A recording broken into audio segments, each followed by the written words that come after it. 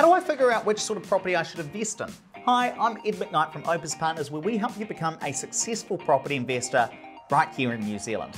And in today's video, I'm going to take you through this spreadsheet, and I'm really looking forward to this because I've spent so many nights and weekends creating this so you can plug in your numbers and figure out, well, which sort of property should I be investing in? So let's dive into it. The first thing I want to show you is this results and summary page. Now, this pulls through all of the data that you're going to input into the calculator and just summarizes your returns. So there are three main types of returns we usually talk about.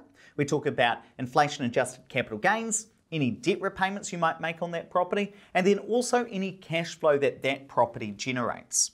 There are also two different types of investments you might make into that property. First of all, there's an equity investment. Now, that's you putting up your deposit or risking your equity in order to purchase this property. And then you've also got any cash flow that you're having to put into the property to top it up so that you're able to cover all of your payments on that property. And then what this gives you is a return on investment. So it will give you a percentage of, well, how much did I gain from this property relative to what I had to risk in order to purchase it? And then the really cool part of this spreadsheet is that it takes that 15-year cash flow projection and it puts it into some graphs, which you can see both on the screen and then here behind me as well. Now, the first graph shows you, well, for property one, how much money does this property make or lose in a year, every year over the next 15 years? And then down here, you've got the cumulative cash flow. Now, what does that mean? Well, if I'm making money in these first 5 years, what would happen if I just put that money into a bank account and then if interest rates change, the property is slightly negatively geared, I'll just use the money I've got in that bank account to pay for those additional costs before the property becomes positively geared again. So that allows you to see the money that you would actually have to put into a property at any one time. Now let's head over to the setup, which is over here. And I can put in any property name here. Let's call it 123 Smith Street. And let's call this one 124 Smith Street. Now you're able to put in the location, any investment details, and then any white square is where the rubber really meets the road and is used. So let's call this a $500,000 investment. Let's put them side by side. Let's call property 2 over here an existing property, so it requires a 40% deposit. And let's call the first one maybe a new build, which only requires a 20% deposit. Now, for tax purposes, based on Labor's most recent housing announcement, we've already updated the spreadsheet. So this first one, we're going to call a new build. Second, we're going to call an existing property. And let's say that this is something that was purchased after March 27th. So it's going to go straight into those new tax changes after October 1st. Let's call them both interest only and 2.3%. Let's say that because the purchase price is $500K, let's call that maybe $450 a week we expect that it's going to rent for. And then we've got all of our operational costs. So let's say that you want to manage this property yourself, so you're actually not going to have any property management. Let's just put those down to 0%. And let's say that because of that, you're actually not going to have any tenant sourcing fee. So again, let's put that down to 0. And we can see then the effect on the cash flow. So in this instance, because you're managing this property yourself, you're not having some of those additional costs. Because of that, the cash flow, even when interest rates increase in year 6, it's slightly better off. Now let's put that back in there and then talk about some of those assumptions which we usually have.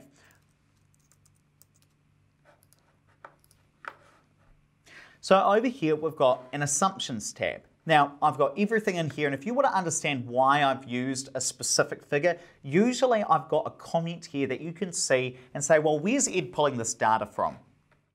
Now, the main one I want to talk to you about is that long-term interest rate. So there's a general feeling among the property investment and economist communities that we expect interest rates to go up at some point in the future. Now, I've put this in and hard-coded it as from year 5 onwards, we're going to expect a higher interest rate. And that's based on the assumption that, hey, you could lock in a 3% interest rate for 5 years right now, and then let's allow you to adjust it after that. Now, over the last 10 years, the 1-year fixed interest rate has been an average of about 4.7%. So let's plug that assumption in here and see how that impacts the cash flows. Okay, so it makes our property over here, the one that isn't affected by the new tax changes from the government, it becomes quite heavily negatively geared by about $5,000 before recovering on.